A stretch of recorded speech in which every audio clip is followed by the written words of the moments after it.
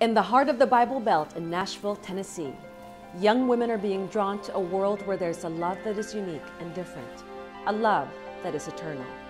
Well, none of us are worthy to be a bride of Christ. It's ridiculous in a sense to think, I cannot be a bride of Christ. But He desires that. When I was with Pennsylvania Ballet, I had an injury, and although I was trying to do therapy and heal, I was actually kind of regressing. I remember going into a church and sitting down and opening the Gospels and reading for hours because I was spiritually so hungry for God and God alone.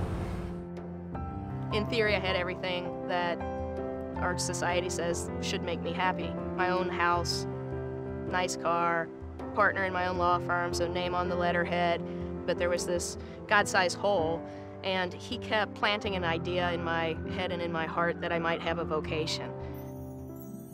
One of the things that first drew me to the Dominican order was the charism of teaching, the idea that St. Thomas gives us that we are called not only to contemplate God, but also to share with others the fruits of that contemplation. What is really at the heart of the church is the church's mission to go and teach and to evangelize and to teach the truth about God and about who we are and who God has created us to be.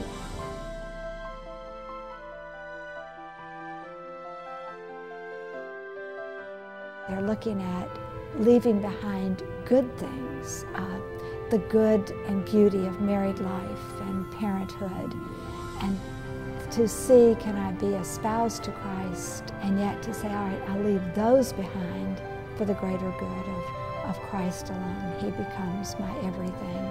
If you think about it, all people are called ultimately to live totally united to Christ, and most people will do so in heaven.